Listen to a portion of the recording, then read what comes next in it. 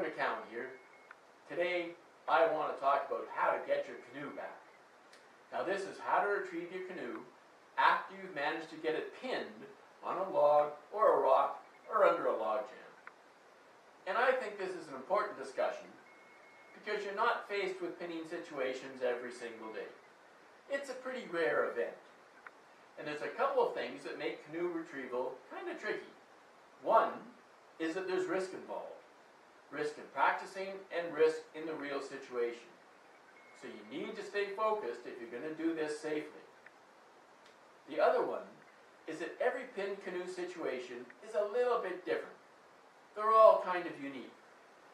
So what I've done is developed a series of steps that can be applied to any pinning situation. And I've got a bunch of pictures together from canoe retrievals that I've been involved in that will help demonstrate how to complete each step and give you ideas and options for the process. So when you're done here, I hope you'll have your own plan in mind that you'll be able to take away and apply to any pinning situation that you get faced with. So, let's head out on the river and see how this really works. So here we are out on the river, and as we all know, river canoeing is a lot of fun. Everybody's having a wonderful time, everything's going great, until it's not. And you find yourself in a situation like this. Now, you start thinking about pulley systems and retrieval procedures, and you're beginning to wonder, how am I going to get that canoe back? Well, let's see what we can do about that. First, a word about safety. Now, recovery is not a rescue situation. There are no people injured, there's no people at risk, and we want to keep it that way. So we want to go slowly and think about what we're doing. You don't want to make the situation any worse than it already is. But at the same time, you don't want to become complacent. You must always be alert and aware of the risks. You have to remember, always, always, always keep in mind, it's just a canoe. Here we go.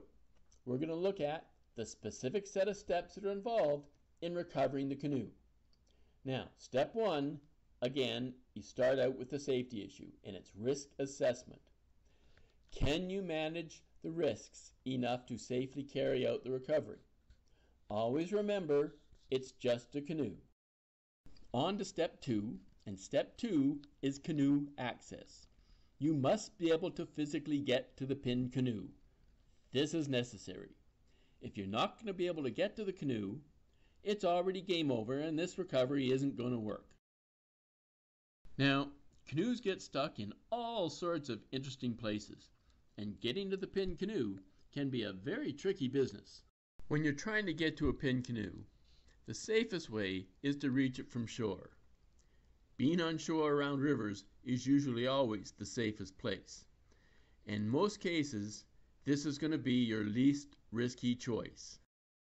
Now, a nice, big, solid log jam can be a reasonably safe place to work from as long as you're careful. This log jam is a different story. Far too much current, far too much instability. I had to walk away from this and come back in 3 months when the water was a meter lower and there was hardly any current. So you just have to be really careful about how you use log jams to get to the canoe. If you can't reach the pinned canoe from shore, you may have to actually get into the water.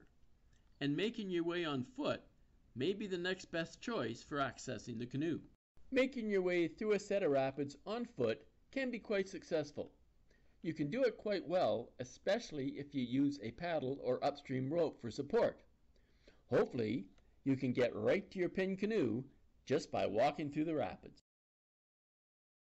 However, if you don't manage to get to the pinned canoe from shore and you can't walk out to it, then you're probably going to have to get into your canoe. And getting there by canoe is usually your last and most risky option. There are simply more things that can go wrong once you're actually in the canoe. It's always important to keep a handle on how your risks are changing. If the situation gets much trickier than this, it might be time to reassess. So here we are. You've made it to the pinned canoe. The question, of course, is what do you do next? And now we're at step number 3. This is where you have to set up a rope from shore to the pin canoe. Now, if you're really lucky, it may just be a simple paddle. You can take the rope right out to the canoe with no problems at all. However, things are rarely that simple. Usually a throw bag is the next good choice for getting a rope out to the pin canoe. If you're going to throw the throw bag from the middle of the river, this is another time to be very careful. Throwing a throw bag while standing on a slippery round boulder in the middle of a set of rapids can be a little dicey. You want to be assessing these risks all the time. Once you have some sort of rope in place between the canoe and shore, you can use it to set up your main hauling rope out to the pin canoe. Now, once you've got your main rope out to the canoe, you have to attach it to the canoe, and that can be a tricky proposition. Sometimes just getting your hands to a place that you can actually tie on to can be pretty tricky. You usually end up tying the rope to whatever part of the canoe you can reach. Tying the rope to the canoe can be one of the trickiest parts of the entire operation. It can be awkward, it can increase your risks, and you have to be really careful when you're doing this. So you stay focused and you do the best that you can. And sometimes it takes a bit of ingenuity. Now this is me at that big log jam that I had retreated from 3 months ago, and I found this nice big pole in the log jam. So using duct tape, I taped my rope to the pole, I put a carabiner on the end, and then I was able to push the pole down almost 3 meters and use it to clip the carabiner to the end of the canoe. Now, if you're actually in a position where you happen to have a choice, there are some things to consider about how you tie onto the canoe. Things like decks, seats, thwarts, they may not be very strong points of attachment if you have to pull hard. However, if you're tied to one and then you wrap the rope around the hull, it can be a much more secure anchor point. Now in this picture, I'm trying to tie the rope to the seat, and then I'll take the rope, put it under the hull and back out to the pulling point, which will give me a much more secure anchor on the canoe. So this diagram shows how that works. I tied the rope to the seat, and then I went back over and under the hull to pull. So the rope around the hull increases friction and reduces the actual pressure and force on the point that you tied it to. And as you pull, it also helps to lift the canoe off the obstacle. So this also works the other way. You can tie onto the thwart at the bottom and run the rope up over the hull. Then when you pull, it tends to roll the canoe away from the obstacle. Either one of these ways can work. It's just a matter of exactly how your canoe is pinned on the rock. All right, we've got the rope in place. And now it's time for step number 4. And this is when we set up the actual pulling system to get the canoe free. People always ask me, what's the best angle of pull to choose when you're trying to set up your pulling system? And unfortunately, there's no best answer. You just have to go back and look at what you're trying to actually achieve.